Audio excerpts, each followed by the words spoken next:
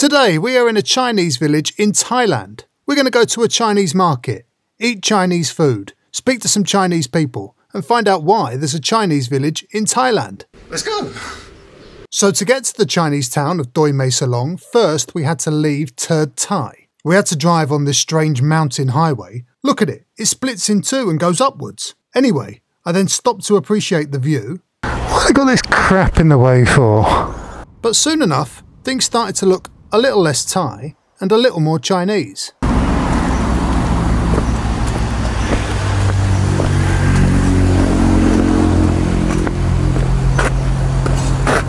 Sorry, Cup. Doi Mae. ไม่ได้ให้สุสานสุสาน โอเคครับ ก็นี่เนี่ยมีแต่แบบนี้ไม่มีทาง อ๋อโอเคครับ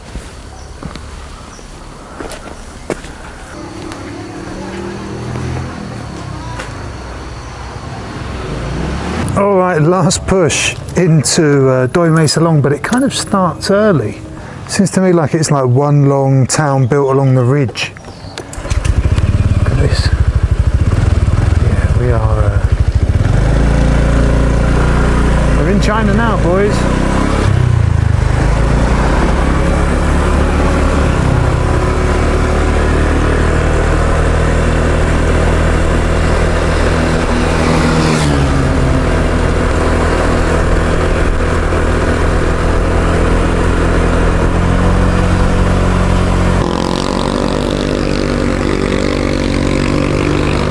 The next morning. Let's go and get some breakfast.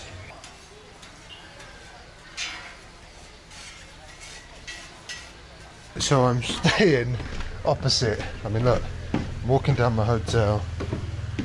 Oh, here we are.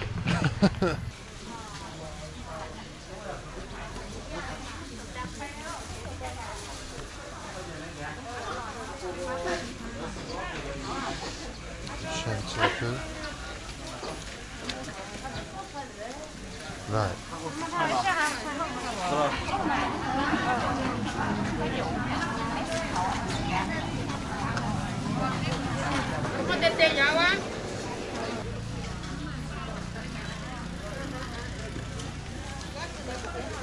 Sorry, Cup. Mantou. Song An.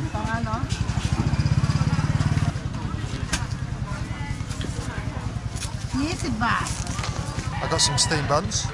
Time to get some soy milk, and then we got ourselves a little breakfast snack. นี่อะไรครับชาโอ้ผักกาดดอง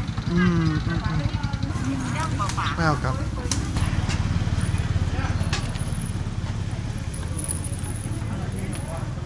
อันนี้เท่าไหร่ครับ50 บาทโอเคครับขอบคุณครับ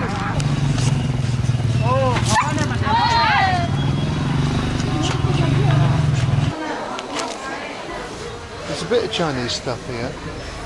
Oh, look at that sweet basil. That looks beautiful stuff. Nice big leaves. Oh.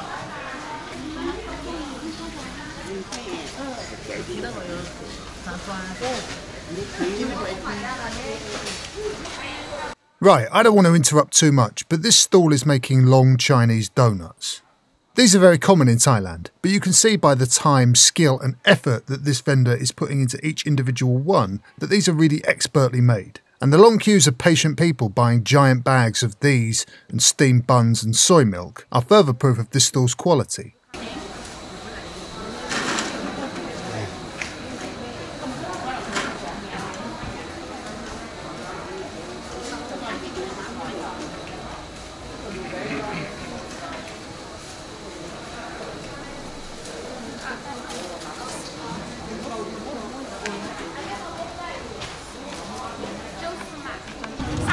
Sorry, Cup.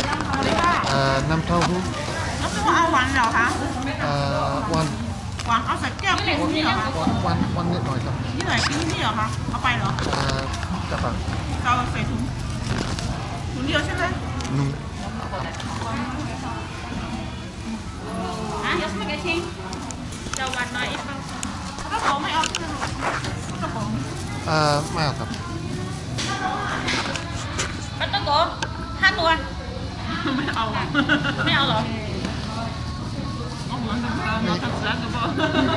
มีมันโถ Ăn thôi. โอเคขอบคุณครับ Bye bye.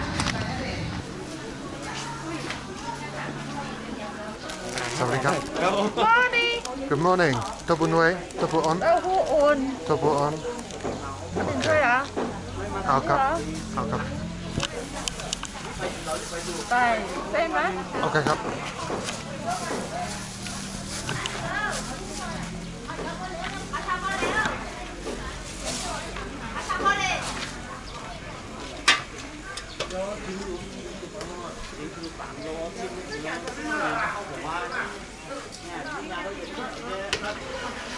Đặt chi mấy?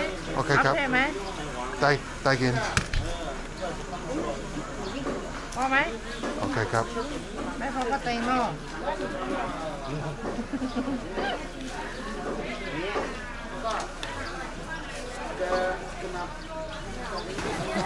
ขอบคุณครับ Alright, alright.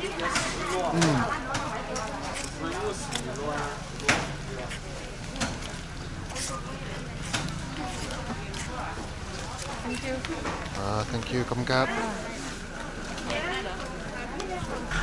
She mixed it for me. What's that all about? Huh? She's probably thinking, oh, this foreigner doesn't know what he's doing. I'll mix it for him. Huh? Little does she know. Little does she know. She doesn't know what she's dealing with. Anyway, let's dig in.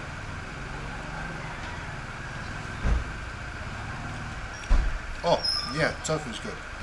There's kind of chunks of, it's not lumpy, it's like chunks of salad tofu in there as well. Yeah, that's nice. Decent. Very garlicky. Lots of fried garlic oil. Alright, so before I head off into Doi Mae Salong, I thought I would show you the little room I slept in. This is a pretty decent sized futon bed and super soft. Nice little wooden room, 200 baht. You can't get cheaper than that, can you? 200 baht? Right, time to leave my nice wooden hotel and hit the road. So yeah, let's do it.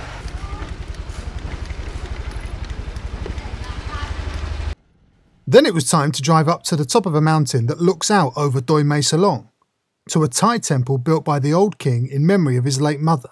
My favourite part, however, was this waving baby, and all the Chinese temples by the side of the road on the way down. Just like this one. Check it out. He's more cute than scary. Let's go and learn a little bit more about this town's Chinese history. Good idea. History time. During the Chinese Civil War, the communists under Chairman Mao were fighting to gain control of China from the nationalists, the Kuomintang, led by Chiang Kai-shek. By 1950, the Kuomintang were mostly in the south of China, being squeezed from the north by Mao. Those near the coast fled to Taiwan, but many Kuomintang remained in the mountains of Yunnan, with the communists gaining ground. By 1950, 12,000 Kuomintang soldiers escaped defeat in Yunnan, crossing into Burma and settling in southern Shan state. Finding themselves in the middle of the Golden Triangle just as the opium trade was about to start booming, the Kuomintang got stuck in and started to control the trade in their areas. By 1961, Burma decided that they didn't actually like having a foreign army camped in their mountains and asked them to leave, and so the remaining soldiers of the 93rd Regiment fled into Thailand. The 93rd Regiment was commanded by General Tuan, who led his troops to Doi Mae Salong, and General Lee, who established his headquarters at Tam Nob, which we will visit in upcoming episodes. Thailand was an independent monarchy surrounded by countries with communist insurgencies. Fearing the spread of communism, the Thais decided that having a free, communist-hating army on their doorstep could actually be pretty useful, and so let the Kuomintang stay and conduct their business so long as they fought any communists in northern Thailand. Because of their sacrifice, the Thai government let them settle in northern Thailand and gave them Thai citizenship. Business turned from opium to tea growing and tourism. If you've ever been in Chinese ancestral shrines, you will see often at the backs of these temples wooden blocks, like steps. And I think as the steps go up, it's like the older generations going down to the new generations. In here, they've got them also, so these must be all of the troops that lived up here. So the tomb of the general who led the army unit to here from China into Myanmar and then here into Thailand is behind me. General Tuan. His tomb is up there behind me, and it is guarded by a rather intense guy in army clothing who is standing attention at all times and will just salute you. Yeah, I'm sure he means well. I'm not sure whether he's a former soldier or an enthusiastic local. I don't know. In this room we can see old Chinese signage up next to pictures of the Thai king. The Chinese community of northern Thailand really appreciate and respect the king because they are aware that he let them stay there and become Thai. Now I'm quite keen to hit the road and get going, but I need some grub beforehand, and I thought, when in Rome, so I'm having some Chinese food. So you've got to, haven't you? So I've got some tofu. I was going to get mapo tofu, which is spicy tofu, but I've got something else, and yeah, we'll see how it is. But most importantly, just remember, enjoy your birthday. What a load of old rubbish. The smell coming off this tofu is, yeah, come on, I've got to have a bit. It's like fried in Sichuan spices, chili and Sichuan peppercorn, maybe some cumin. Whoa.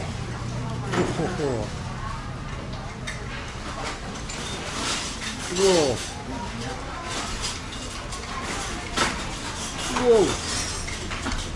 There's also a market mainly for domestic tourists, selling tea and Chinese preserved fruits and nuts. It didn't do a lot for me, but it's nice enough, I guess. Anyway, it's time for me to leave Doi Mae Salong and head out on the road towards Chiang Mai province. But as you can see, even quite far down the road there are still Chinese houses, and even a Chinese sausage shop, drying its sausages in the sun. Bit of a tongue twister. Cheers, gang. See you next time in Taton.